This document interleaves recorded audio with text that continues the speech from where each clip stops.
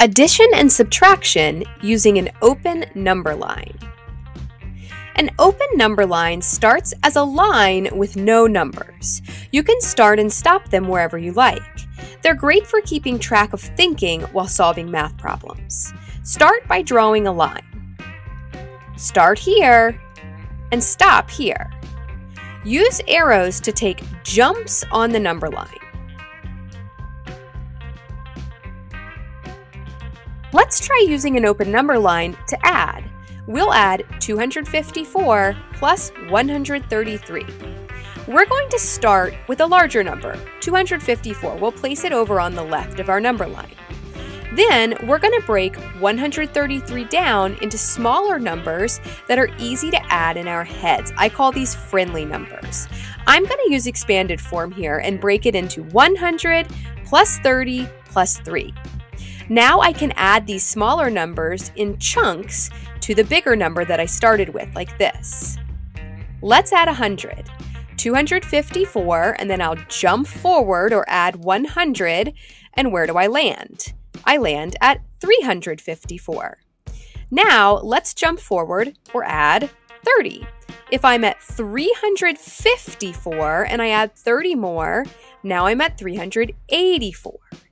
Now I just have to add 3. If I'm at 384 and I add 3 more, I will land at 387. And this is my answer. 254 plus 133 is 387. Let's try a trickier one.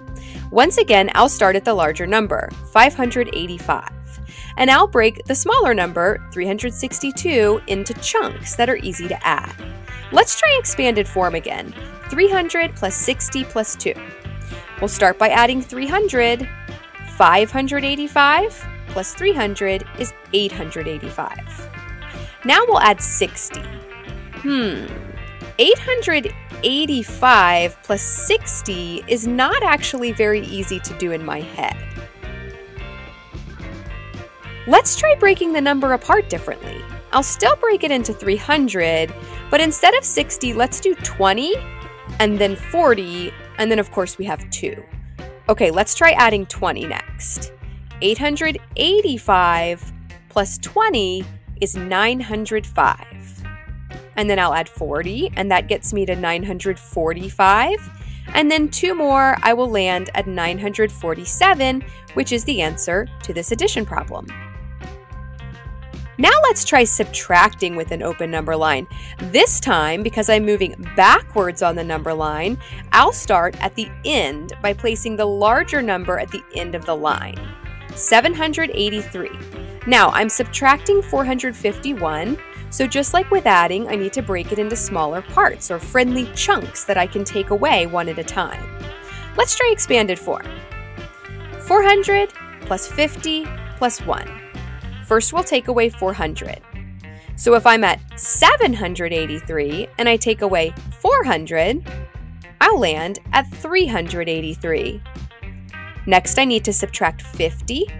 383 minus 50 is 333. And then I just need to take away 1 more, leaving me with 332, which is the answer to this subtraction problem. Now let's try a trickier one. 865 minus 274.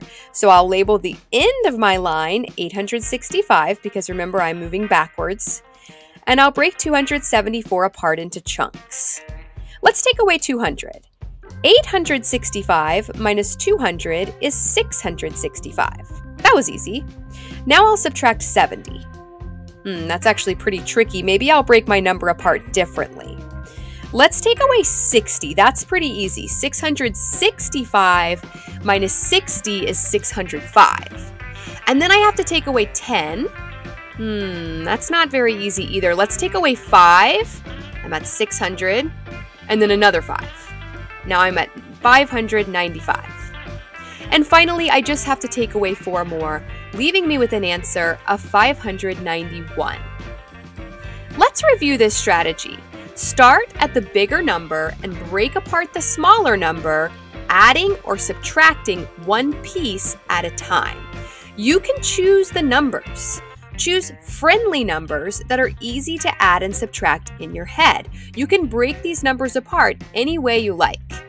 Choose friendly numbers. This video was created by La Fontaine of Knowledge. Check the link in the description for lesson materials that go along with the video, and subscribe to my channel for more videos like this.